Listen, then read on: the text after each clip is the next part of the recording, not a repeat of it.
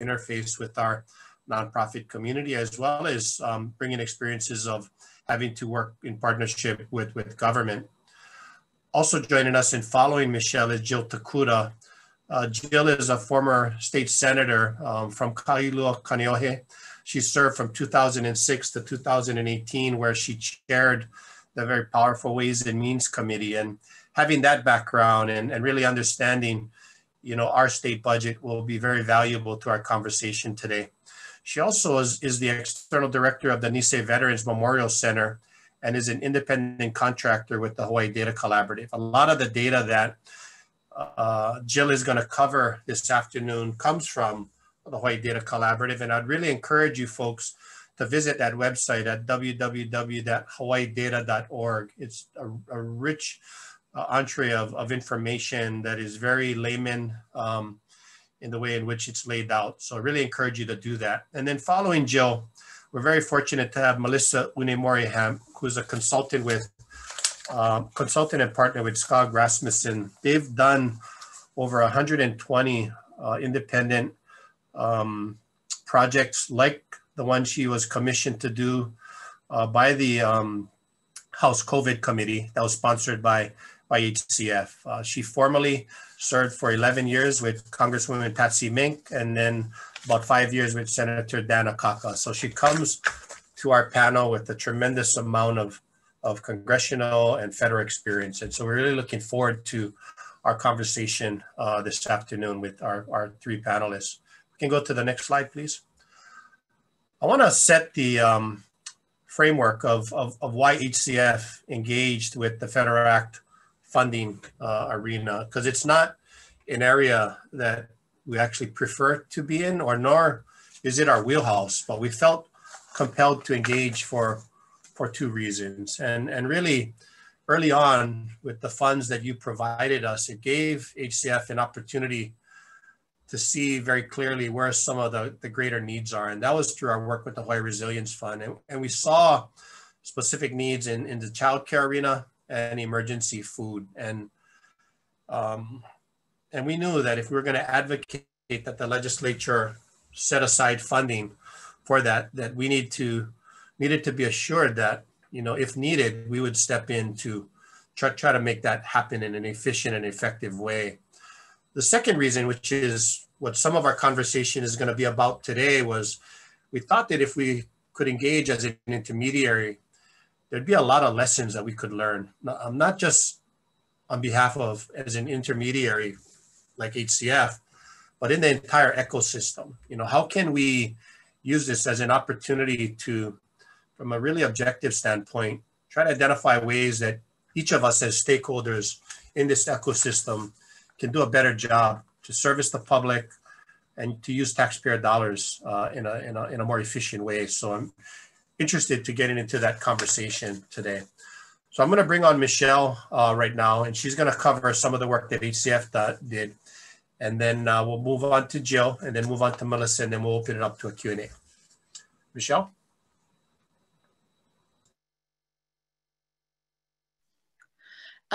So this slide is really showing, similar to many other nonprofits, that the work that we were doing in response to COVID was really on top of work that was already happening.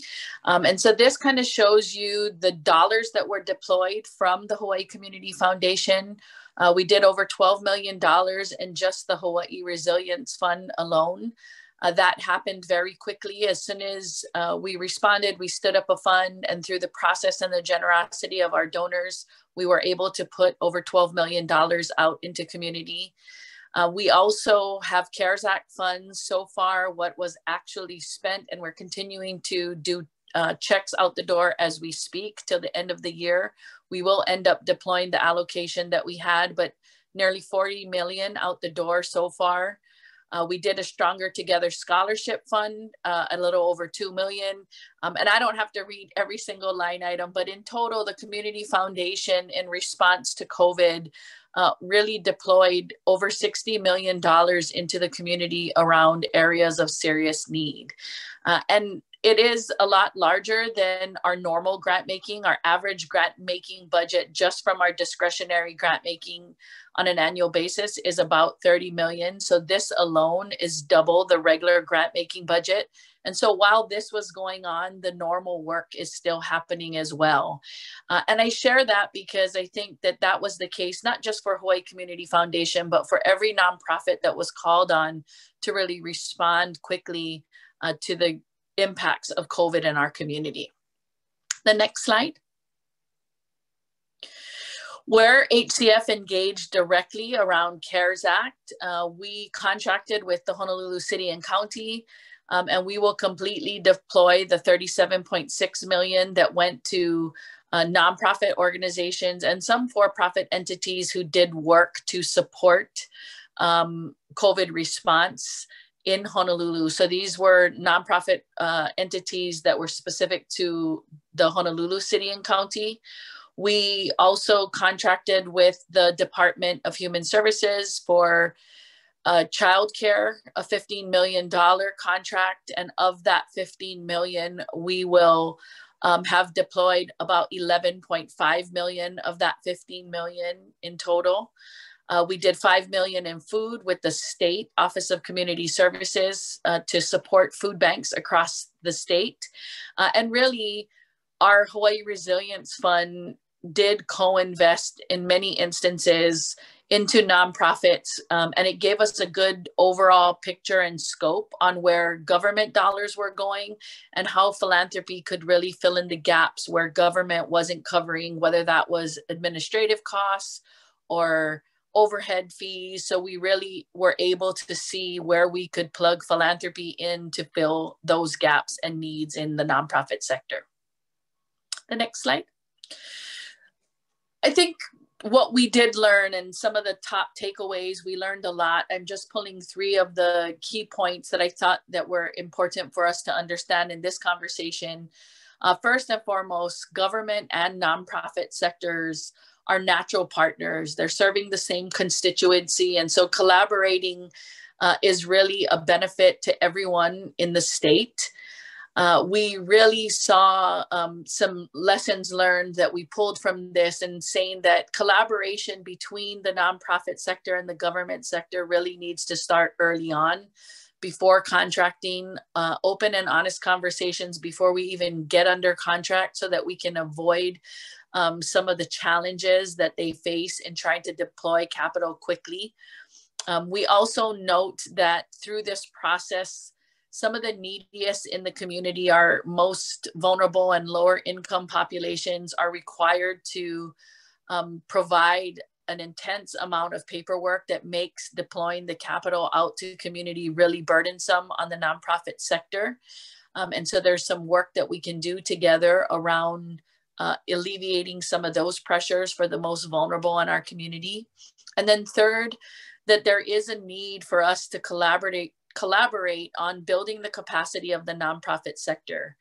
That the nonprofit sector is really the boots on the ground, engaging on the front line with community. They're able to be more nimble than larger organizations and government in responding, but at the same time, they often have limited capacity or have cash flow restraints. And so there is a need that we see to invest in the capacity of the sector that really comes forward to help, particularly in the time of crisis. And we also learned that there has been a good level of infrastructure developed through the COVID response that we feel needs to continue because it would be devastating for some of that infrastructure to be lost and have to rely on restarting again.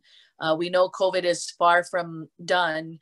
And so investment and collaboration about investing in the capacity in the nonprofit sector is key.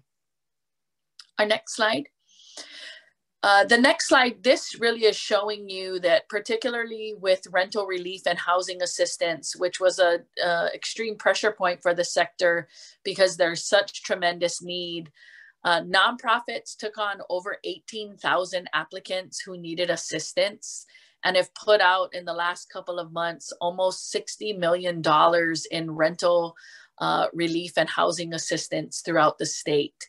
It's a tremendous amount of work. Our key players there were Aloha United Way and Catholic Charities. And so between the two organizations on the statewide level, it was really a huge lift. And this slide is really showing that they were targeting and reaching some of the lowest income families, many families with zero income coming in. And so they were heavily reliant on this assistance, but really gives you a sense of the magnitude of the ramp up that had to happen by these nonprofit organizations to truly serve our community. Thank you, Michelle. Appreciate it. We're going to now shift over to Jill, but before we do so, I just want to give a little background. We were very fortunate in that both the State House and Senate established committees to track the funding. And under the House COVID Committee, which was led by Speaker Saiki, a subcommittee that was set up to track federal dollars that was led by Lauren Name from Kamehameha Schools and co-chaired with Jill Tokuda. And what she's going to relay to you is some of that backbone information on our performance and where it went. So I'd like to turn it over to Jill. Jill? Thank you, Micah. And I know many on this call have seen my presentations before. This one actually is slightly different because as we head towards the final weeks with the coronavirus relief funds in specific, we really are starting to pivot and take a look now at, kind of wrapping that up and showing where did a lot of these supports land? And more importantly, what does that kind of tell us in terms of going forward? Not just in terms of best practice and the good lessons learned, as you'll hear from Melissa, but where those supports are going to continue to be needed. So I'm going to share screen now. And let me just start the presentation so that it's not too small on your screen. Hopefully y'all can see that well now. So you might be familiar with my donuts, as I've often been told they look like in terms of the category wheel. This gives you a good picture from what we can tell where the $1.25 billion that came to Hawaii in the form of coronavirus relief funds landed.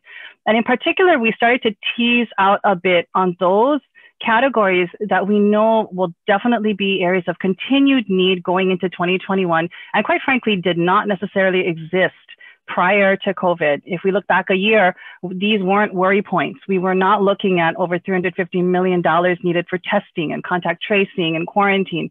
But those things will still exist on top of that vaccine rollout cost as well. $237 million plus for food, for shelter, things like the restaurant card that help put food on people's tables and keep businesses open, and over $260 million in small business and industry support.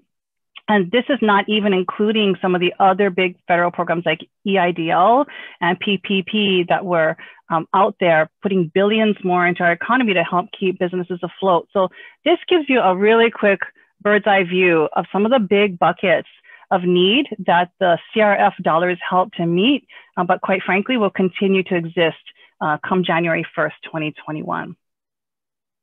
To further expand on some of those identifications of where those needs are, and quite frankly, where many of those needs were met over the past 10 months that we have been dealing with this. Many of you are familiar with the PPP program, potentially benefited from it, or know individuals who have been. What the Hawaii Data Collaborative has done is we're now starting to put some initial visualizations and mapping features so that you can actually see specifically where these dollars and supports landed.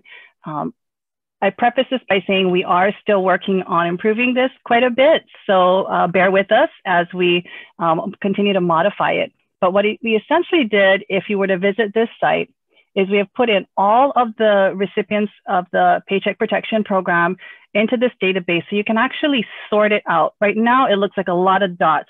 But for example, we can look for nonprofits that are small and under 50, and you can see exactly where they exist, down to being able to hover on a dot and see which particular organizations got support and how much. If you wanted to get a little bit more granular, you could actually go and take a look at the NACE codes and filter by NACE codes, and you could do it by zip codes if you're only interested in a particular geographic area. We also have the aggregation tool that shows you some of the top industries based on your search. that received the funds, the total jobs that reported to be helped and saved as a result of these funds, and again, recipients by zip code. So you can see, where exactly these monies were drawn down in particular. For us, and especially for me, the big interest is not only where the dots lie, sometimes it's where the dots don't. And while there's very good explanations sometimes for that, going forward, it might also help us as a tool to see where perhaps more capacity is needed to help, providers and businesses really make sure they can maximize on the drawdown of these funds, because we do know capacity on the beneficiary side as well as the provider side, whether they be a LLC or nonprofit, is often, a big concern. So that is one thing that this too can definitely help to feature on. Wanted to then also jump on another big category of need that will continue to go forward into 2021, and that is rent. And Michelle talked a little bit about the rent relief program that was quickly stood up. What we wanted to do was quickly show you, based on the data from a couple of weeks ago, so a lot has been added since, where the rent subsidies have been distributed. So as you can see, obviously, a vast majority of the dollars and the approved awards are on Oahu, given the density, but significant portions also on Maui, Kauai, and Hawaii Island. And this does not include the county-based programs. This is only the state-funded programs. But this gives you a high-level view of the total dollars put forward for rent support, mortgage support, the number of households in each one that were supported statewide by county. Looking a little bit more specifically, again, to those areas of need, we also went through it and was able to sort it by zip code. So you can actually see, jumping around. If you hover over, it's not hovering. Well, of course, it's going to be working in the test run, but not now. If you are able to get our PowerPoint, you can actually hover over the shaded zip codes, and by zip code, see how many households received subsidies and how many families were actually supported.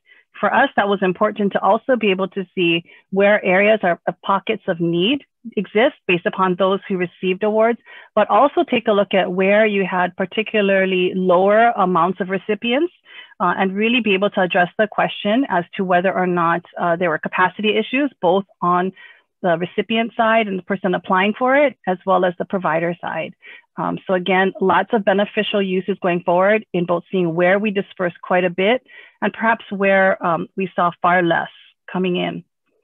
And then this also helps to give you a sense of the kind of need that we're talking about for things like a rent relief program and why we're probably not close to having these kinds of supports being phased out. This shows you the average median income by county of recipients for the program. In many cases, you can see no reported income. This could be because of loss of job due to COVID, not receiving UI or waiting for that to be processed, and self-certification of income. So quite a bit of them, unfortunately, are well below the 100% AMI for their particular areas. And to give you just a sense of what that means, if you're in the city and county of Honolulu and you see a big bump on the 40%, that means for a family of four, you make just over $50,000 a year, which really isn't much to be able to cover the costs of living, as we know too well.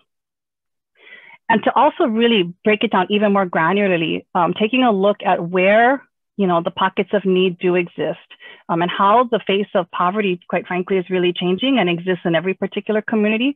We took two communities that had very similar numbers of awards granted, Hawaii Kai and Waianae, so two far ends of the island, as well as the median for Honolulu. And what we were surprised to really find is that they had very different levels of income gap, in the sense that what you can see, especially in Hawaii Kai, is renters there, homeowners there that got mortgage support. The gap between the median income and what they're currently bringing in is significantly wider than, for example, in Waianae and even Honolulu. It's over 3 times as much the median income to what we're seeing for the median income for renters that receive these kinds of supports. A lot more mortgage support in Hawaii Kai than even the median for the entire island of Oahu. But at the same time, it reminds us that where we think need exists, where we think poverty exists and struggle in Alice families, it may not necessarily be the same zip codes that we've always been accustomed to taking a look at. And so having this kind of granular data helps us really, again, to start getting really deep in terms of knowing where some of these prevalent needs are, so that we can better determine how we can support them going forward into the future. We also wanted to take a look at food, another large bucket of need that we know significant dollars went to support that with the coronavirus relief funds, and that need will continue.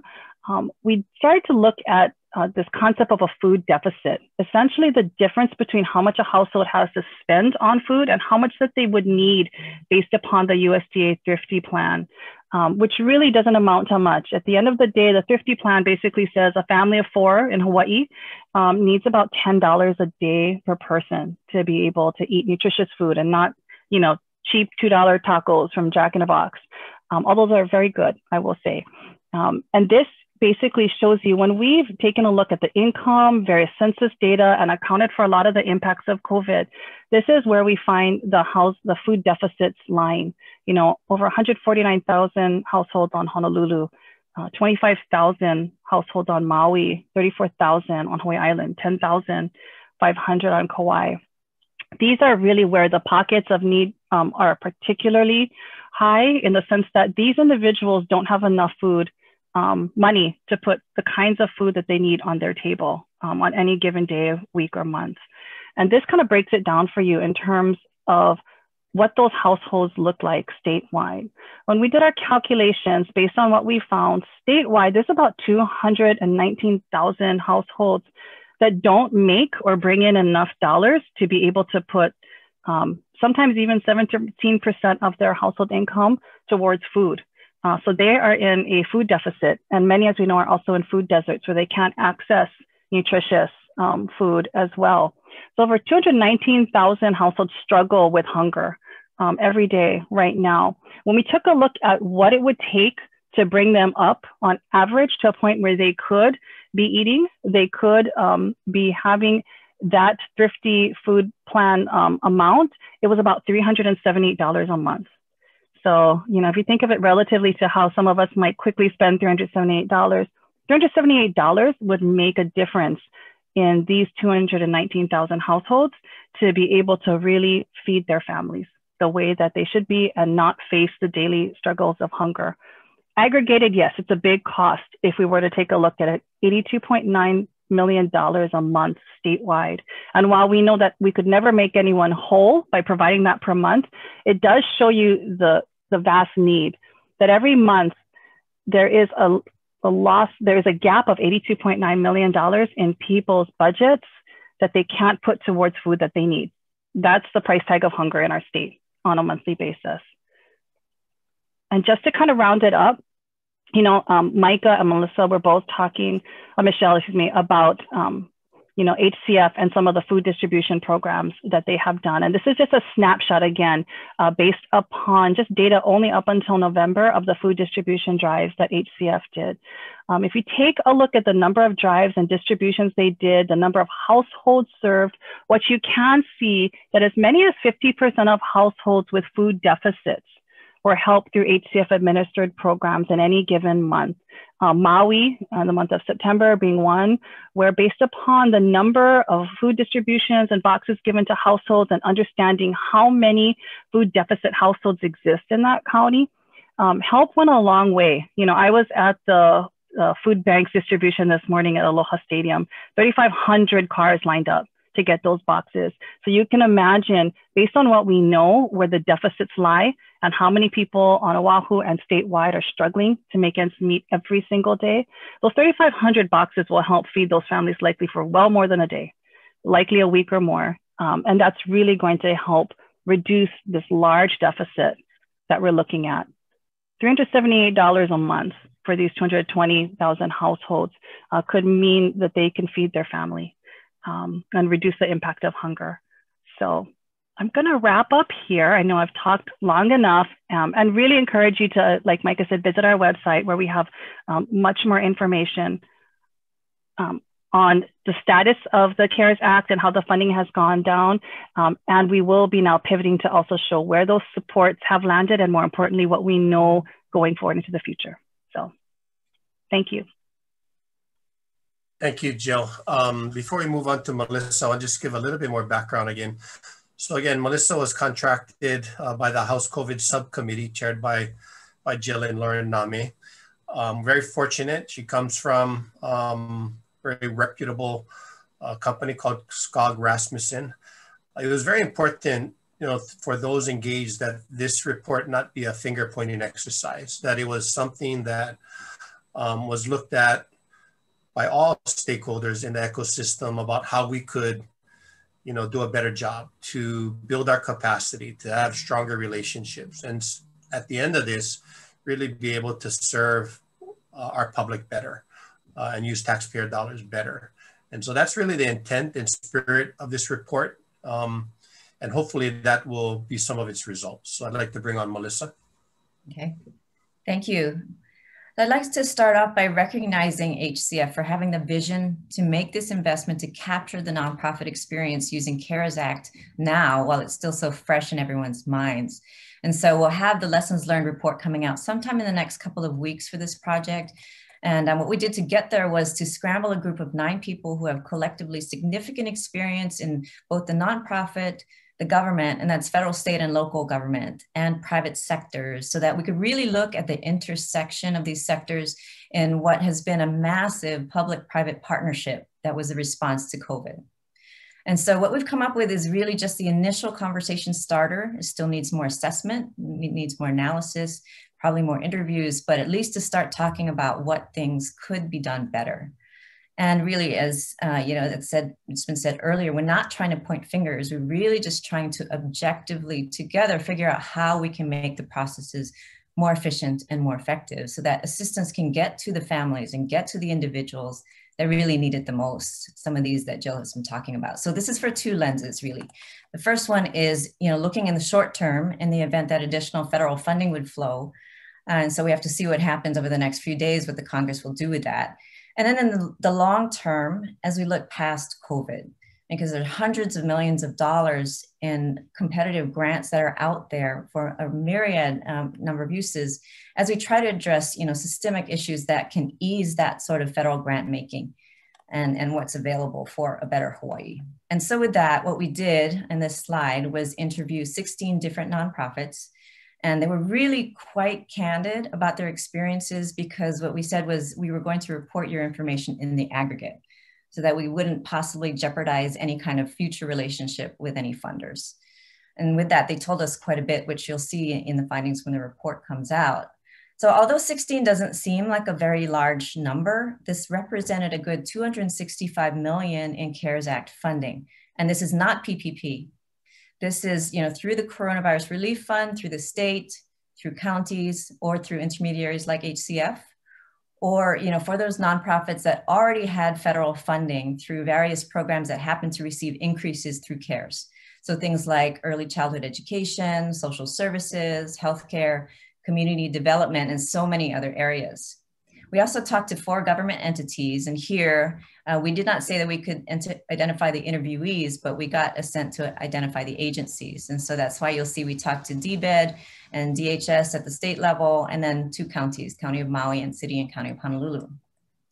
So we finally also talked to the Housing Subcommittee under the COVID Select Committee for housing program case studies, which I think you'll find pretty interesting. And so if we can get into the next slide. There's a lot on this, but I'm not going to go into very much detail on it. Go ahead and read through it. But this shows you the structure that we use for the interviews that outline the different parts of the process nonprofits go through in terms of applying and securing funds, using them to run programs, to finance programs, and then later the reporting and auditing. So there were 3 general themes that emerged. Number 1, that those nonprofits that were already experienced with government funding had a much easier time. And those that didn't. And so, some of those smaller, less experienced nonprofits really faced major delays and hardships. But if they dealt with an intermediary like HCF that really accepted a lot of the risk and the process burden that Michelle was talking about and spare them that, then they had a much easier time. So that points to a lot of the need for capacity building. The second thing is that this was hard work. trying to stand up new programs and face the deadlines that trickled down because of the December 30th deadline for the CRF. That was hard. Several of the nonprofits reported working 60 to 80-hour weeks for weeks on end. And that took a toll on the staff. There's a lot of staff burnout. They had staff turnover. They also had to shelve some of the regular programming that they're used to conducting and put that on the side for the time being. They also ran into some issues with the way some programs are financed. Now, there were some that did a good job and provided advances like DBED, where they gave perhaps 50% so that the nonprofits could quickly stand up their programs and implement them. But others were on a reimbursement only basis. So it's something that we have to really look at, especially for those organizations that have shallower cash reserves.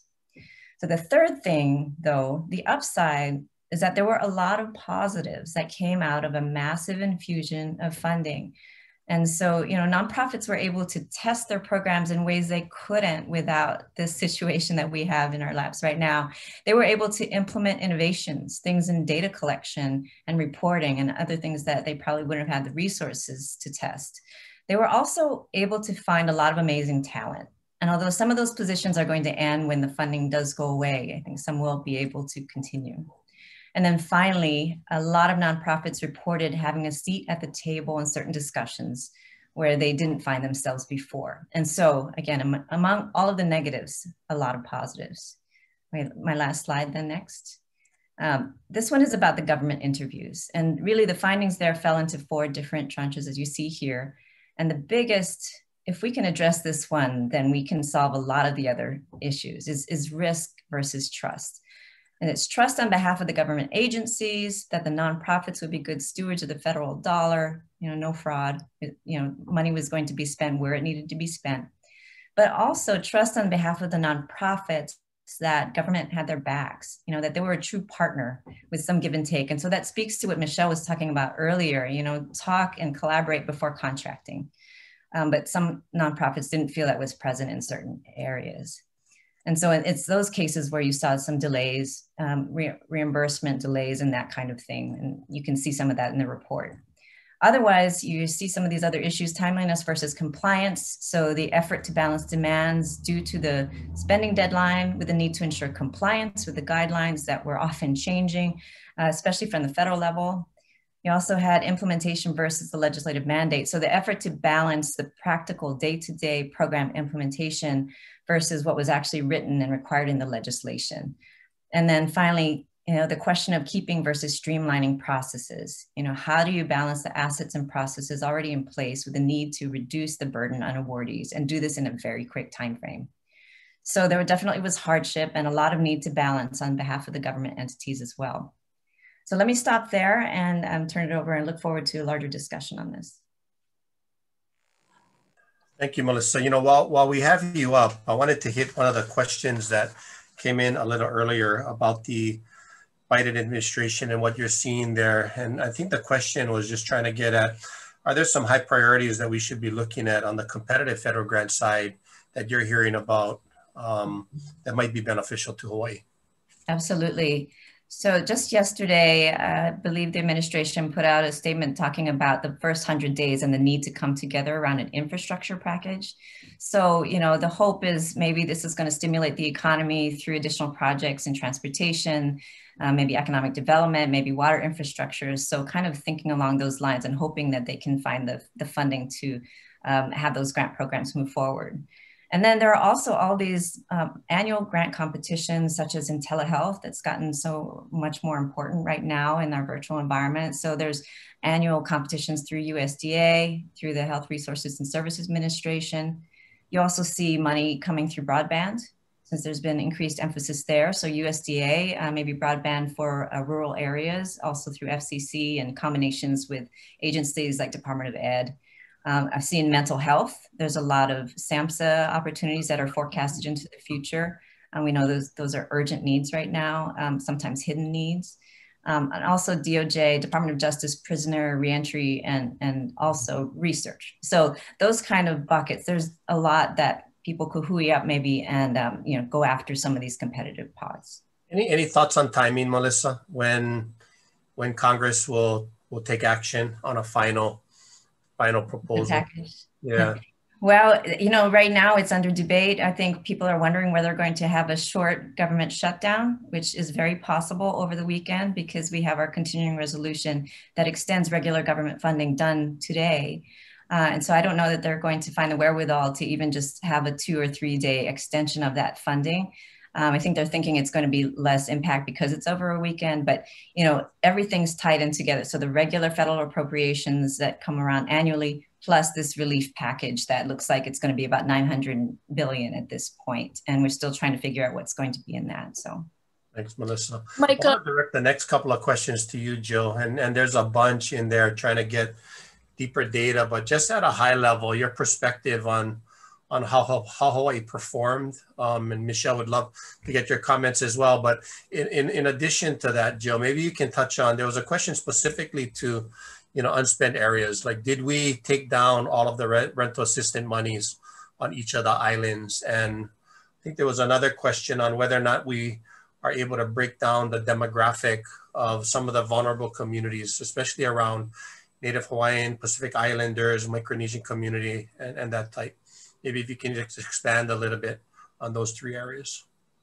Yeah, no, definitely. I think obviously this was unprecedented territory for not just Hawaii, but every state in the country as well dealing with this. And it was a very short window of time that we were given to really push through $1.25 billion right into the economy, as Melissa had mentioned.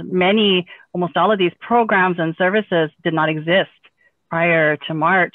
You know, they weren't needed in any budgets. They were not accounted for. So a lot of this had to be stood up very quickly.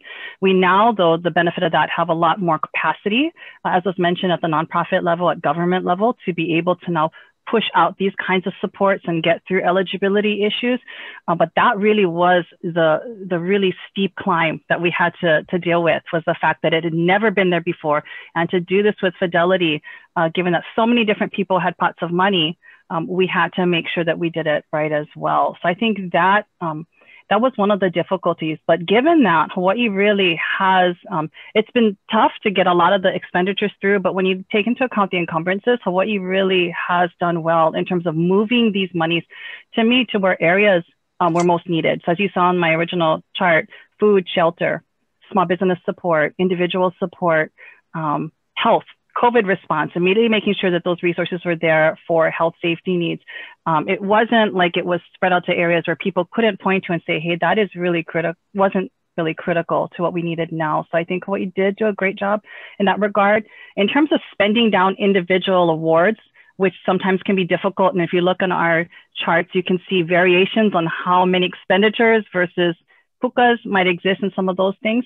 The reality, again, was the administration, the legislature, everyone, we didn't have any idea of how much would be required to truly help housing, how much would be required to help, you know, food programs, how much would be required to help businesses, all of these different areas. Because again, this was completely uncharted territory, I think. But the fact that we have been able, at least from the state level, to actually cut checks to over 55 million people for rent, and you've got millions more that are currently working its way through the pipeline as we head towards the end of the year. From what I've heard nationally, that's being looked at as one of kind of the bright spots in terms of being able to rapidly deploy needed funding to people to keep, you know, roofs over people's heads. And so I think there's a lot of things to be proud of. And now too, what we do have is we have an investment, as Melissa said, in infrastructure that will be necessary if we are going to maximize taking in some of those hopeful future federal dollars that will be coming our way. She mentioned a number of the different programs that we can go compete for, but taking a look at least at some of the drafts coming through Congress, they're looking at housing supports, they're looking at childcare, they're looking at food, these various things, vaccine rollout. The fact that we now have a stronger infrastructure and pipeline to be able to deploy this quickly out into the field is going to give us an edge and an advantage. Hopefully now we just need Congress to give us the money. You know, I think one of those questions, Jill, is it relates to, you know, the allocation of resources to certain sectors. I think from our experience, you know, I think the legislature got it pretty good in terms of the dollar amounts and where they allocated resources. And while there are, you know, some unspent dollars to a large extent, you know, it was more our capacity, and maybe given a bit more time, we could get those dollars out. Michelle, your thoughts on kind of our general performance as a state around the funds that you had a nexus to? Yeah, I mean, I definitely think that the state, I would agree with your assessment, Micah, that they put dollars in the most critical areas around food, childcare, business. It was a challenge, and I'm really proud of the partnerships that were formed to step up to that challenge. Of course, it comes with a lot of hard work and a lot of criticism sometimes, but in general, I think that we did get a good amount of dollars out the door. I think one of the areas that we could start to talk about as a community that Melissa was sharing in terms of federal dollars and what's available at the federal level, outside from what's coming to the next stimulus package potentially, our normal federal programs where Hawaii is a small player in. We're not pulling down as many federal dollars as we could. And I do think that philanthropy has a role there. Oftentimes, nonprofits are not pulling down those larger federal grants because it requires them to have a 10% match. Given the shortages that we're seeing at the state level, it's really a consideration that we should give in philanthropy, that how do we encourage the sector to go after those federal dollars by both investing in their capacity and being willing to help raise the dollars needed for those matches. It will really help them to bring dollars into the state, and then it's an overall plus all the way around. I think there's some questions about unspent dollars in rent. I think out of the $1 million, $100 million rather allocated to rental assistance, about 60 million of that has already been deployed. And as you heard from Jill, there are still more checks to be cut before the end of the year. I don't think we'll quite hit the entire 100 million that the state allocated, but there's a good chunk that's already been out. And then the state, Honolulu City and County, when you look at those charts, got its own allocation because of the population, and that's how the federal government dispersed CARES Act dollars. But each county, on top of what you're seeing through this rental relief program, got additional dollars directly to the county that was given to them from the state allocation. And there we can further break that down. But what Jill was sharing was directly from the state's allocation. Michelle, I want to stay with you. Well, Melissa, did you want to chime in on that? Go ahead. Oh, I wanted to chime in on a previous comment. So if you want to continue. Yeah. No, go ahead. Go ahead. Well, yeah, no, this is just going back to what Michelle was talking about grants. You know, I mean, Hawaii has been successful in the process. I think, you know, looking back at FY19 alone, there were more than $300 million that came to Hawaii nonprofits from the federal government across the board. And so, you know, if we can build the capacity there, if we can stand up technical assistance teams, maybe to help those nonprofits that haven't entered the process with just the Manini issues, which turn into large issues when you're trying to go through the submission, which is just registering with the federal government systems. I mean, these little things that are housekeeping, but they mean huge things and cost a lot on staff time and probably anxiety as well. So, you know, if we can build this grants culture for the state, we can all do better. Yeah, thank you, Melissa. You know, Joanne, I want to go back to Melissa's slide that has the 4 sections where trust in, I think trust in risk was one of them, and there was 4 others. If you can bring that up, and no, not the recommendations. One back, one forward, one forward, one more, right there. Michelle, you know, I want you to share a little bit of our journey with Department of Human Services, because I do think there was a lot of growth within the ecosystem there, all players. I mean, it started off rough and, you know, we worked our way through it, and, you know, we saw that scale and capacity grow. And we also learned a lot about the sector we were working in. Can you share a little bit of that history and story that I think our viewers would really appreciate? Yeah, we did. For the Department of Human Services, they actually had to go through a process of promulgating rules in order to be grant makers, because they're typically contractors. So we had quite the process of getting those rules approved. And in that rulemaking, there were some challenges for the nonprofits. And so we really had an opportunity to work closely with DHS. As Micah said, somewhat of a bumpy start, but I feel like we had a liaison, right? We had somebody from government, from from the legislature helping to push on the agency and on us as the intermediary to really bring us together, acting as a liaison to help iron out whatever the rough spots were, bringing the AGs as we needed to. And I think it's a best practice on what we need to do, as I said, ahead of time. But a lot of working together to build that trust, to understand that we're both after the same goal, to get these dollars out to childcare providers, and to really work through all the kinks so that we could get the dollars out. It was an extremely fast turnaround, $11.5 million really within a 30-day window from the time we opened that grant process. And none of that could have happened without every partner being willing and able. I mean, we brought in extra reviewers for the grant making process. We had a liaison at the legislative level. We had really willing partners within the agency. And while there were many challenges, it was really just a great lesson learned, as when we leaned forward and pushed through those challenges, the outcome was remarkable. We can look back today and we're really proud of the success and what we were able to get to the childcare providers. And so if we just slightly revise our game plan before we start the game, I think we could have come out just a little bit better. But all in all, a lot of good lessons learned and how we can lean on one another, because it's really in all of our best interest to work together the way we had to in that situation.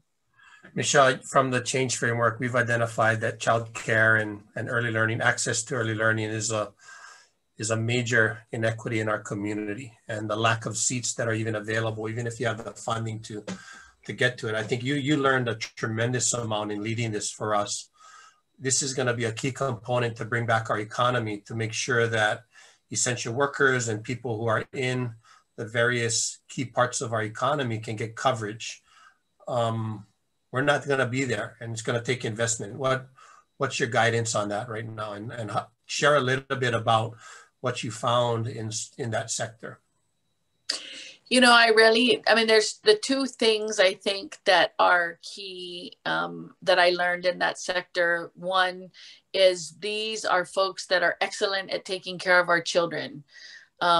Grant making and trying to report and comply with the federal regs, it might not be the strong point, right? We need capacity in that field. And there may be ways that we consolidate on the back end so that there's not so much paperwork and burden, because their real focus is our keiki.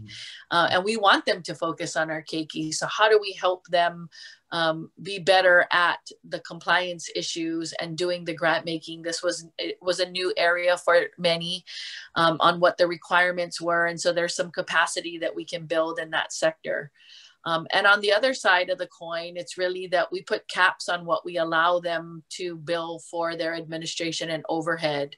And so as classrooms and early childcare have to reduce the amount of students they take to comply with social distancing, but increase the number of teachers, that we really need to look at how we cap those administrative costs, because it's going to cost more to get kids back into the classroom, back into daycare, and it's going to require more supervision because of the compliance and to keep up with CDC requirements. So on both sides, there's some capacity to build and lessons learned on what their needs are in terms of grant making. Mm-hmm. This question, thank you, Michelle. This question I think can go to any one of our panelists, and really asking around, you know, how do we, or how does government decide on allocation to Oahu versus neighbor islands? Is there some formula that we use, or who wants to speak? Well, Joe, why don't we start with you at a high level? How is that determined? Even starting from a legislative standpoint, and then Michelle or Miss Melissa from a local standpoint, even as a grant maker on our side, how do we make those determinations? Jill, you want to start? Yeah, that's always a tough question, you know, and I think especially for Hawaii being a small state, if you're California or in a big state, your cities got their own allocation. That wasn't even an issue. But in small states like Hawaii, you know, it really was the legislature sitting down and taking a look at how would they share the portion of the coronavirus relief funds that they got. equitably with the counties, and that was something they did right up front. Oftentimes it's done based on a per capita type of basis, but really too, as you start to get a little bit more granular and specific in terms of if you're giving specific housing monies or other types of monies for education or food, then you could use some data to get a little bit more granular to really identify, what are the levels of need and what resources could really help create sustainable outcomes in those particular communities. So that's a little bit more complicated, and it takes communication with the county especially, and having those discussions. But I think that's definitely something to consider. It's easy to just maybe slice them by the dollars equally and give them each a equal share of the pie in that sense. But one of the things we found in our subcommittee to be really valuable was that we had county representatives at the table, and they were able to talk with us about, hey, what if we paid for this and you paid for that, or what best practice are you doing here that we could really help move our money, faster in other areas. Those kinds of, simple conversations between state and county and people on the front lines, as Michelle was talking about, childcare, now seeing what they really need, that's going to help a more efficient distribution of the resources, I think, especially going forward. So that's probably a longer answer than you wanted, but I would say it's complicated. But I think if we can get more granular, use data, and quite frankly, what we know by talking to the people who are right there up front, that's going to help us distribute resources better and, quite frankly, help it to really sustain out into the future. If I could jump in there. Melissa, yeah, in working from the federal level, it was always really difficult. Whenever we thought about using a formula, you're always going to create winners and losers, unfortunately.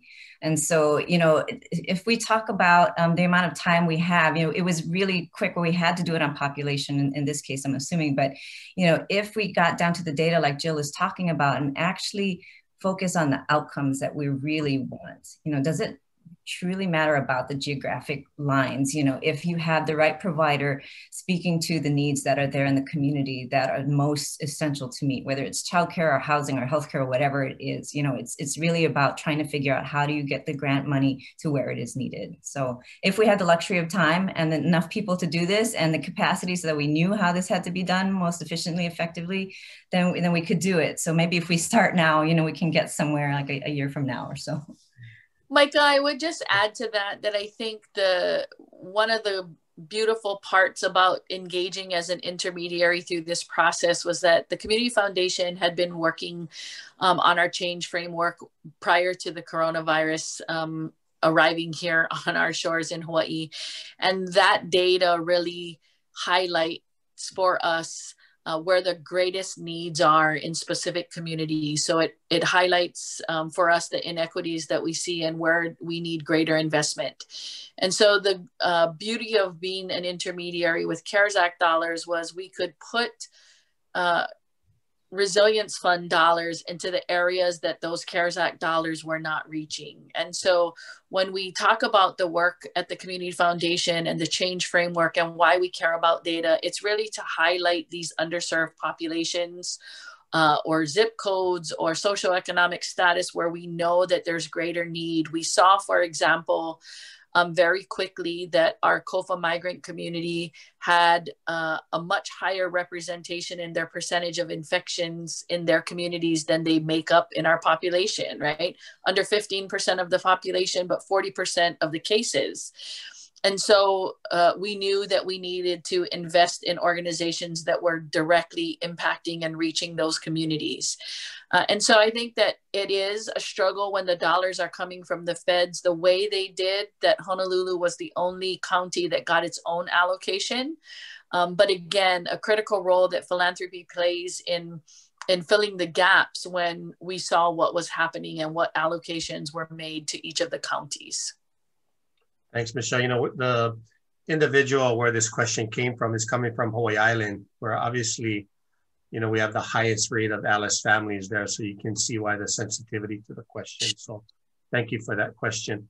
There was a couple other pieces of information that we wanted to present, but I don't think we're going to have the time to do it. But I really do appreciate, our panel's engagement. As Melissa said, we're working through the final crossing of T's and dotting of I's of this report. We think it's important that, certain stakeholders get a chance to take a look at it and have some input.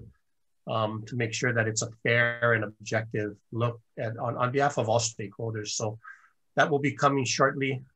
As we look into 2021, you know, our leadership team at HCF is clearly seeing a continued need.